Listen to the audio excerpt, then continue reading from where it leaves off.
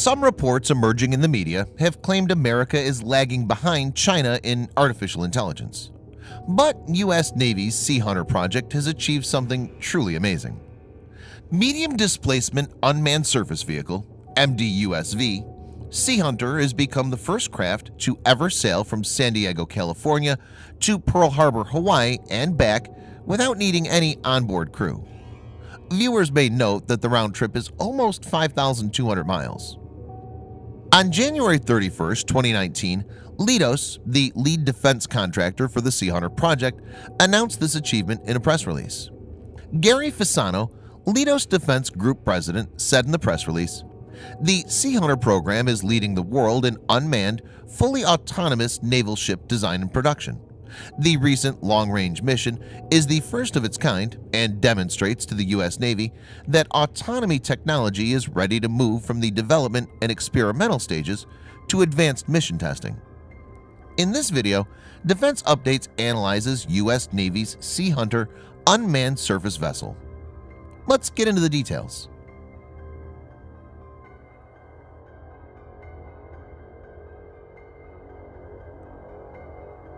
In January 2019, on the sidelines of the annual Surface Navy Association's main annual conference, U.S. Navy Rear Admiral John Neagley, the service's Program Executive Officer for Unmanned and Small Combatants, offered some insight into breaking defense. He told, "Part of the value of having unmanned surface vehicles is you can get capacity at a lower cost." As of now, the U.S. Navy is looking at Sea Hunter as an unmanned platform packed with sensors that can roam around the oceans autonomously with the ability to act as decoys, scouts, and an EW vessel. This concept is named as electromagnetic maneuver warfare by the service.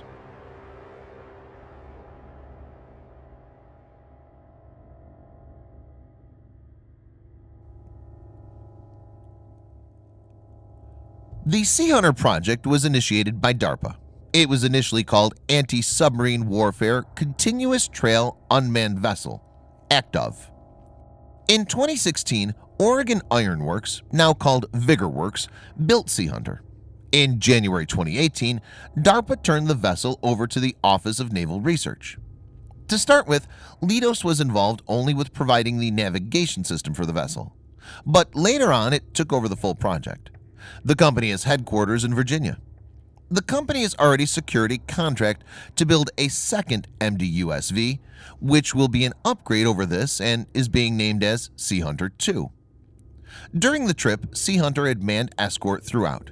As per Leidos, personnel did board the vessel to perform regular checks. It's not clear if any repairs were required during the long journey.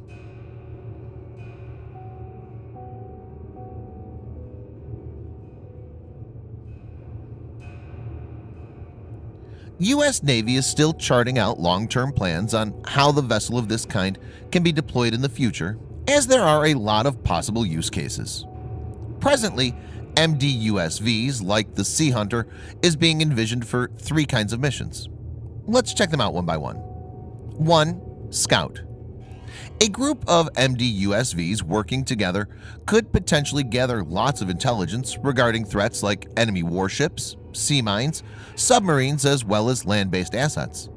This will greatly increase the situational awareness and help in making tactical decisions. Since they're much more cheaper to operate and need no crew, they can be deployed extensively.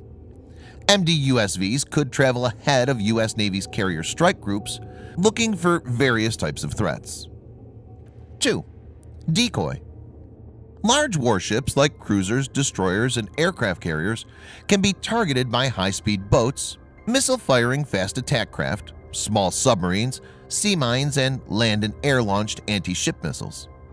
The MDUSVs could be used as decoys that could shield the more valuable assets. They could emit signals making them look like a proper warship and divert enemies' focus. Also, they can be used to act as a shield in case of eventuality where these crafts could come in between a warship and enemy's missile and torpedoes. 3. Electronic warfare. The unmanned vessels could be equipped with electronic warfare suits. These systems could be used to jam enemy radars and sensors. They could work in conjunction with other platforms to overwhelm adversaries with electronic warfare, giving American forces major advantage in battle. Thanks for watching. Subscribe for more videos like this. Hit the like button if you find the video interesting, and kindly provide your feedback in the comment section. This will help us improve.